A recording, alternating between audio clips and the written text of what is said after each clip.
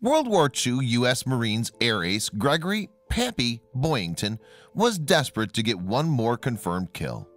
Hit the target and it would bring his total number of enemy planes down to 26, equaling the record total by any American fighter pilot. Boyington's chance came in January 1944 over the Pacific, but things didn't turn out well for him.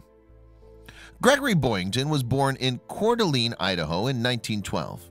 His biological parents divorced when he was still very young, and Boyington's mother married her second husband, Ellsworth J. Hallenbeck, when her son was just 3. Hence, the infant was brought up as Gregory Hallenbeck. In fact, Boyington was not to learn that Hallenbeck was not his natural father until later in life, a fact that he was able to turn to his advantage, as we shall see.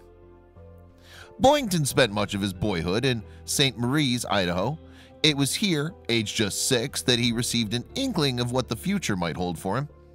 Renowned pilot Clyde Pangborn, who would later become one of the first 2 men to fly non-stop across the Pacific, was in town one day, and Boyington managed to find the $5 needed to go up for a flight with him.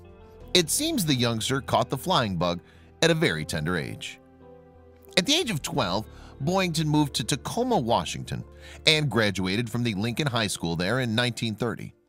He then went on to Seattle's University of Washington, where he was a keen wrestler and a swimmer of some prowess. Speaking to the Milwaukee Journal in 1944, Boyington's mother recalled, "He was always a fighter, always coming home with a bloody nose. Greg wasn't a brilliant student, but was thorough, and whatever he learnt, he kept." Switching topics, she added, "They didn't have model planes for little boys then. Gregory made his own." Boyington left university in 1934 with an aeronautical engineering degree and went to work at Boeing's Seattle plant. In 1935, Boyington decided to embark on flight training under the U.S. Navy's Aviation Cadet Training Program. But there was a problem. He discovered that to qualify for this scheme, you had to be unmarried. Trouble is, he'd tied the knot with 17-year-old Helen Clark, with whom he would go on to have 3 children, in 1934. His application was nixed. To support his application, however, the wannabe pilot had applied for a copy of his birth certificate. When it arrived, he found out for the first time that the man he called Dad was not his biological father. His actual father was Gregory Boyington, whom his mother had divorced. Now, adopting the name Boyington, he was able to successfully reapply for pilot training as an ostensible single man. Whether he ever received any sanctions for this subterfuge is not recorded.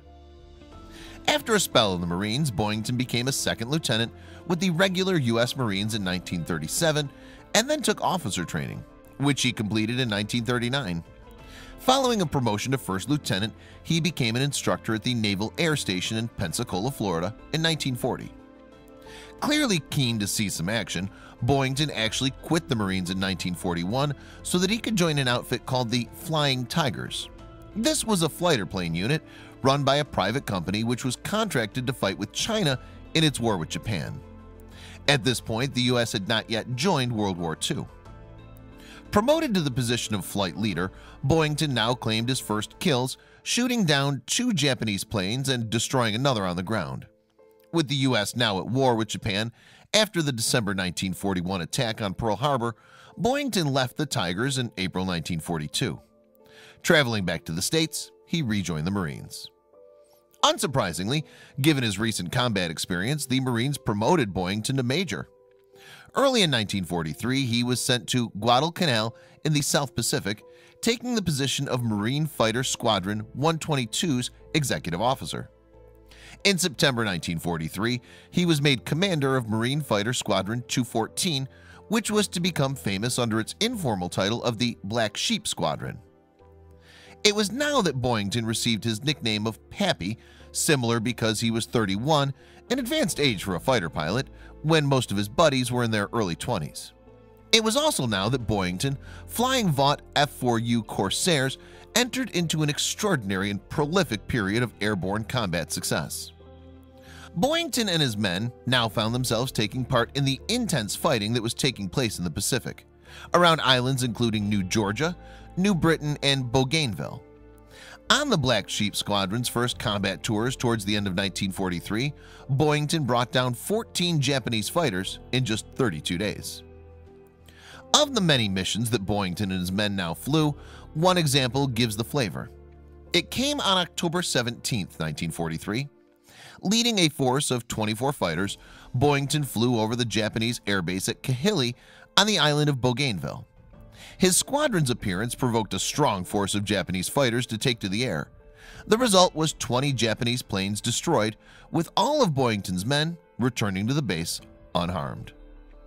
At a personal level, as the end of 1943 approached, Boyington's overall tally of kills had climbed to 25. This was a significant number because of what U.S. fighter pilot Eddie Rickenbacker had achieved during World War I. Rickenbacker had downed 26 enemy planes, and that remained the all-time record. Still, with just his 25 kills, Boyington set off on a mission on January 3, 1944.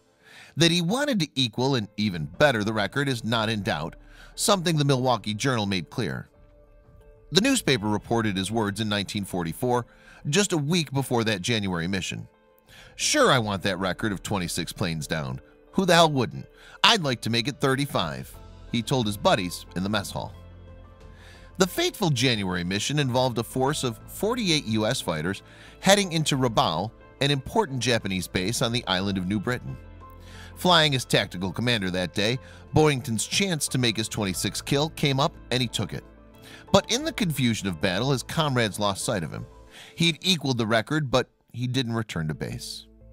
That's because Boyington had been shot down and had ditched in the sea.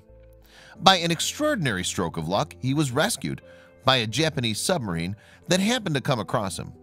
Since he was now a prisoner of war, it might not have seemed like such a great slice of luck to Boyington at the time. But after 20 months in captivity, Boyington was again a free man.